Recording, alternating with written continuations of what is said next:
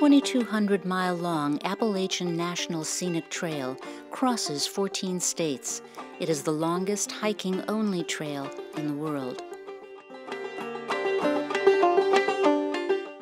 The AT traverses one of the oldest and most biodiverse mountain ranges on the planet.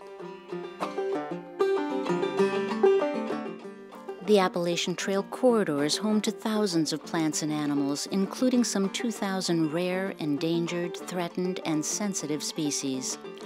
This national treasure is now threatened by plans to build frack gas pipelines across the region. These unnecessary pipelines pose risks to flora, fauna, water, and air quality, as well as marring pristine views. Clear-cutting and excavation would scour thousands of acres of land. These projects put most of the financial risk on ratepayers and threaten to derail progress toward using cleaner energy. So what can we do? Public pressure and education at the grassroots level can stop these pipelines.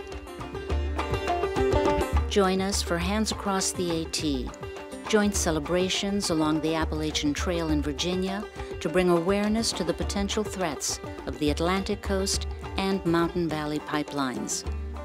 Speakers, music, and story come together to honor and protect one of the most important scenic trails in our country.